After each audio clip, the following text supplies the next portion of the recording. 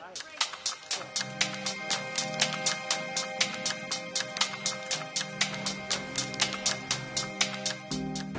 Karin von Hippel, and I am currently at our building on 61 Whitehall for the topping out ceremony. This means we're halfway through the refurbishment of our building. We plan to be back in the building physically in 1 year's time in the spring of 2023, and we look forward to welcoming all of you to future events where we will discuss the critical issues, defense, security, and geopolitics. Incredibly grateful for Coniston for doing such an incredible job in making sure that the building is fit for purpose and ready to take RUSI into the next century.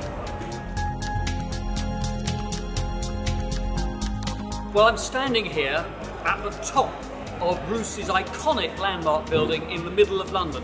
We're at the heart of UK government and defence. There's a Ministry of Defence on one side of the building, Downing Street just over my shoulder, Horse Guards behind me, and this building has stood for 125 years. RUSI itself is nearly 200 years old.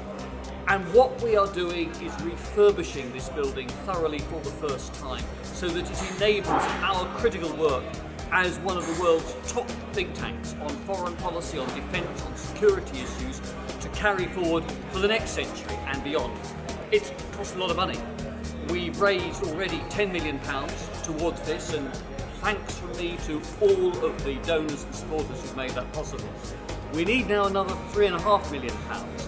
That's to make sure that we kit this building out with the best possible systems so that we can, as we must, not just reach but involve international audiences and participants in RUSI's life and in RUSI's events. Everybody at RUSI is longing for the day to come, the first half of 2023, where we will be back here in our home at the very heart of public life in London, and we will be as active and forward-looking as ever in championing new thinking, critical thought, fresh ideas on defence and security policy.